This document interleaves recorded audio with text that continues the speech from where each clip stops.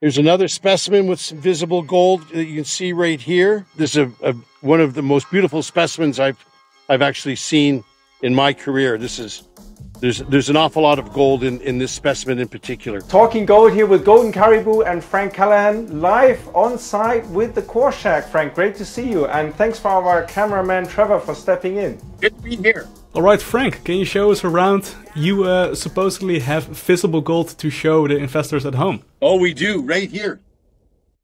We pulled out a couple of specimens here. This is one specimen with a little bit of visible gold here.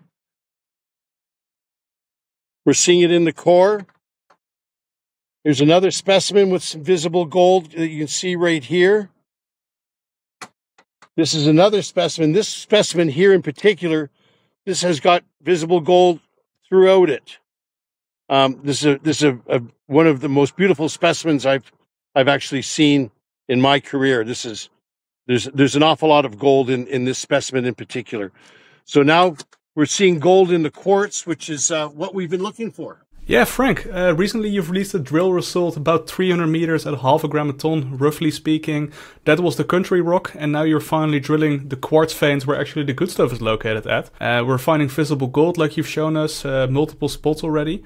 Perhaps you can put it into context, what kind of grams per ton are we talking about to actually have those spots of visible gold? You know, we don't know yet because the core still hasn't even been, it's just being logged now and it hasn't been split and sent into the lab. So we really don't know what the results of this are going to be, but they'll definitely be more than half a gram. Okay, Frank, you've got a whole team there on site, so how about you show us a little bit around and introduce us to your team? So this is where we do some of the logging is done right here, and then brought inside.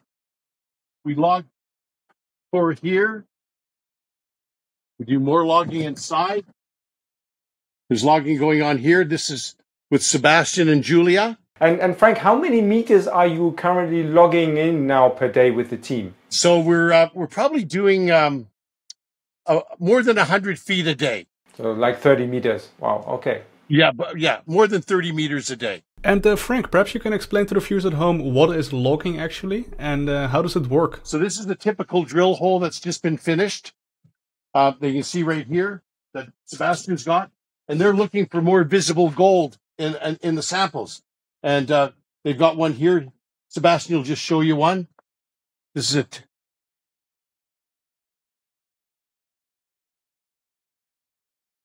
So what we do is we go through after this hole's been drilled, then we log it so that we know what the geology is of the hole. And then they'll send that downstairs and they'll split the core. And then half of that core will go to the lab. The other half will stay on site. And that's just so that we have a backup of what we've done. And then it takes probably north of 3 weeks for us to get the assays back once we've cut the core and sent it to the lab. Okay, definitely exciting stuff. And how many holes have you now drilled, Frank? And how many holes of that have you actually been able to find visible gold in? The last 3 holes that we've drilled, we've actually seen visible gold. We're in a new area. We've stepped out about approximately a little over 1,000 meters. And we're in a new area. It's called the Halo Zone. And we're just starting to drill that now. We've got 5 drill holes into it in one, and then we've just spun the drill in a different direction. And these last 3 drill holes have been the most exciting. The last 3 drills are the most exciting. Perhaps you can place that into a bit of context. You stepped out. You've stepped out compared to your previous hole that you've done. So we have a map that Trevor has put together. It's a LiDAR map, and we'll show you that on LiDAR on where it is in terms of what the drilling that we've done. We're in a completely a new area that's never been drilled by anybody before, and we're testing this out. So this is all new to everybody. Okay, very exciting stuff. And with what kind of time frame are we talking about for getting those first assays in? It'll take about a month. Thanks to some movie and editing magic, Frank, we've moved you over to the drill. Thank you for taking the travel there. Perhaps you can explain to us what's going on over there. Well, they're actually drilling. This is a new zone and actually a new discovery we've got in quartz veining right now, which is really quite exciting. We haven't seen any of the assays back yet, but we are seeing visible gold, which is really very exciting. And this is a completely new zone. This is our 5th hole into the zone.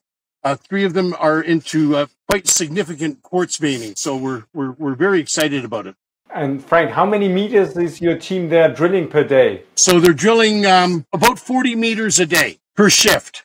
40 meters per shift. Okay, so are you working in 2 shifts, 3 shifts per day? How is operations organized? So we've been doing 2 shifts a day shift and a night shift. And right now we're in fire season, so we're being really careful about everything that's going on around us. There's fires in different neighborhoods around here, so we're being very careful, and we're not working as much at night because of the chance of fire. Makes complete sense. Safety first, of course, there. And perhaps we can place the drilling into context. We have already gone to the core shack. We've seen visible gold. Very exciting stuff. How thick of an area are you finding these veins over? Are we talking 5 meters, 10 meters?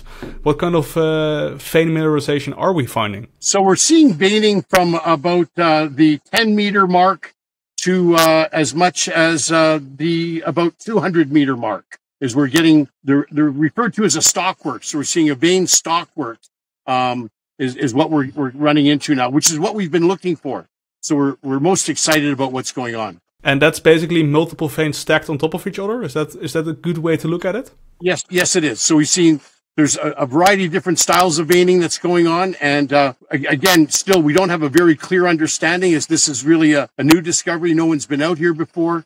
It's untested ground, and we're very fortunate. We're most excited. I mean, all the geologists are very, very happy. It's unusual to find this thickness of veining that we're seeing, which is what we've been looking for and what the model says we should find. Okay, very exciting, and we're awaiting those assay drill results. We've already spoken about the time frames on that. Perhaps you can quickly explain to us the parallel trend that you're finding, because you're not just finding these veins in a small area, you're finding them across a larger area. And you have this in combination with gold in the country rock, which is very exciting. Perhaps explain that to us. So what we do is we're on a what we believe we're on a parallel trend where we're seeing this quartz veining. We're about 860 meters away from the previous drilling that we have done.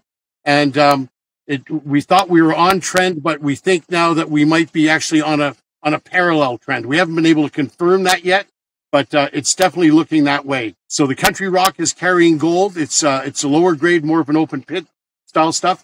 The quartz veining, we actually have absolutely no assays back yet. We are seeing visible gold throughout the core in quartz veins, but we have no assays back yet, so we don't know what the grade of it is going to be. But gold. Native gold in quartz usually leads to it'll definitely run better than what we've been seeing earlier in the country rock. This is what the old timers were mining. That they sunk the shaft on these quartz veins because of the native gold that they would see in the quartz, and that was that's what led to us to being able to make this operation work, was because of what the old timers, when they sunk a shaft on these types of quartz veins. Just because of the amount of native gold that they were seeing at the time, back in the 1860s. So here we are 160 years later, going after doing exactly the same thing as what the old timers were doing. Although we're not sinking shafts, we're drilling we're drilling for it, and we think that the system is much larger than what we previously thought. Exciting drill season, Frank. Great that you're there on site, and looking forward to those results from the lab. Yes, we are too. We're most excited, actually. So we'll stay tuned, and we'll keep you apprised of how the progress proceeds. And now please turn back on the drill, huh? We need more meters. We are going to turn the drill back on. Thank you very much.